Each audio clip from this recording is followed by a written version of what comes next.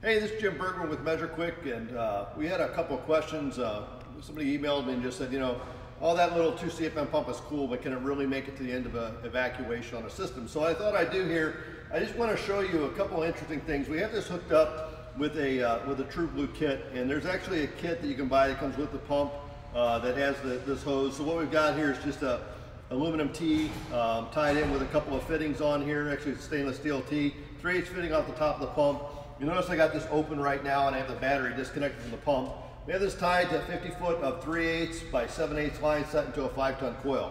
So what I want to do is I just want to walk through this. We're going to see, number one, how fast we can pull this thing down, but number two, how many times we can pull it down. So I'll have the videographers just scrub through the video a little bit. We'll capture everything on the screen here, but what I'm curious about is how many times can we pull equivalent of a 5-ton system down? This would be a typical 5-ton installation. So we got a regular line set and a regular coil, and this is where we'd have the condensing unit valved off, and we'd just be pulling it down from the start. So we're going to go ahead.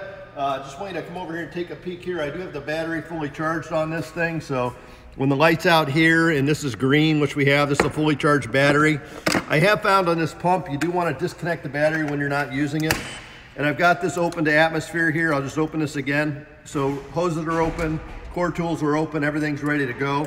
And we're gonna get this set up on a tripod here.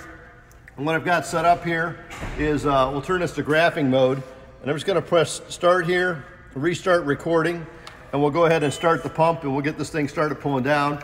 I'm gonna go ahead and set the camera up on a tripod so we can just watch this a little bit, and we'll see how many times we can get the system pulled down and into a deep vacuum. All right, so we're down to about 510 microns here, 504, 503, 499. I'm gonna go ahead and isolate this, and I'm gonna break the vacuum on this right now. So we're gonna open it up to atmosphere. I'm gonna hit continue. We're gonna let this go till we're completely up to atmosphere. And it says fail here because I broke the vacuum. We're at high pressure here, we're at atmospheric here. I'm gonna put the cap back on, and we're gonna pull this right down again. So that's the first.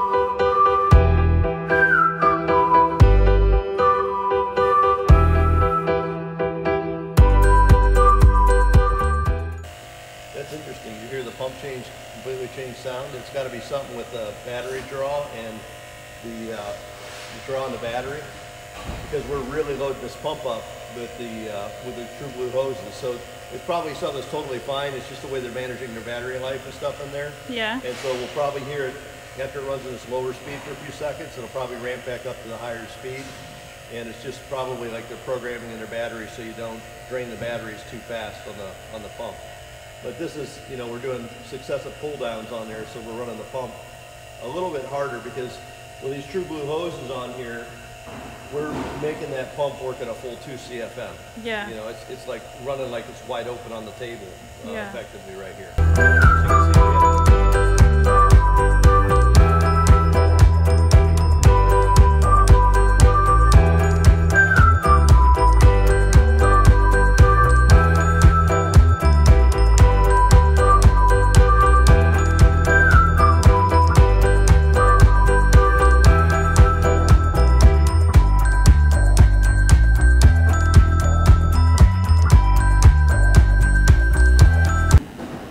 Good jokes.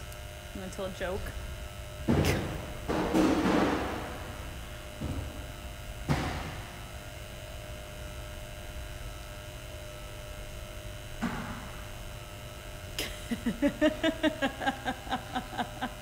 Do I know any good jokes? Oh my God, I haven't told a joke in so many years. It's just not funny anymore.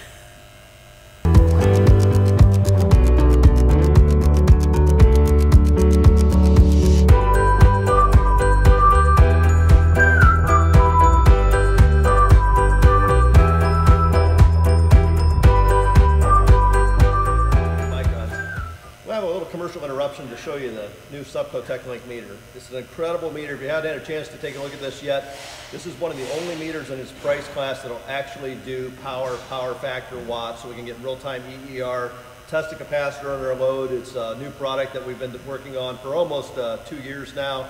Finally got it on the market. Supco is distributing these for us at Redfish. You should be able to find them at your local supply house. If not, you need to annoy them and get them on the shelf for us, because this is just a great product. We're seeing a lot of them fly out the door. getting a really good response from people. This ties in with the Supco TechLink app and with measureQuick, so you can use it for both. So it's an incredible product for getting the biggest bang for your buck out of measureQuick and really being able to show the customer how well their equipment's performing. But if you haven't had a chance to take a look at this yet, I'd highly suggest you look at it because it's really cool. And thanks a lot for taking the break in this commercial interruption. And now, back to vacuum with Navac.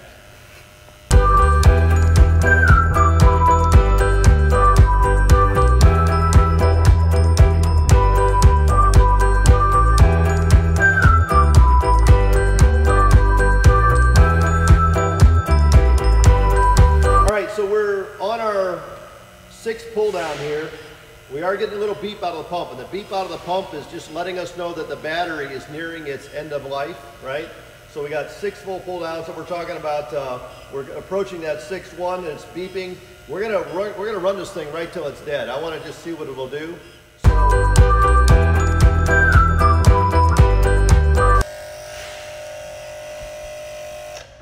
There it stopped.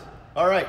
So you can see we got 1, 2, 3, 4, 5, 6 pull downs of a 5-ton equivalent system here, and it ran till it actually stopped. Now, what's interesting here is it does have a solenoid in here that clicked. If we're actually partway down in a deep vacuum, what would have happened is that solenoid would have dropped, and then we would not have lost our vacuum very quickly on here. The battery is fully expired here, but as you can see, if we did 6 pull downs on a day on a job, that would be a lot. But the only reason this is all possible is because we've paired up the 2 CFM pump with the True Blue hoses. If we weren't using True Blue, it would take us an hour to pull down the system one time, let alone 6 times. And we're at 6 times at roughly 36 minutes right here. So 36 minutes in, and I've been talking a couple minutes, 30 minutes, pulled down the system 6 times, ran it all the way to the time the battery is dead, and it's really quite impressive that we could do this with this little battery pump. And it just shows you how valid this type of technology is. I would have never believed that we could do it 6 times, let alone 1 or 2 times. And we never could have done this with 1/4-inch hoses. But that's really what makes this thing unique. And again, you got a pump that's so darn light, you can pick it up and carry it in your pocket almost. It's a great little pump. And hopefully this gives you an idea here how well that can really work. This is Jim Bergman with measureQuick. Thanks a lot for watching.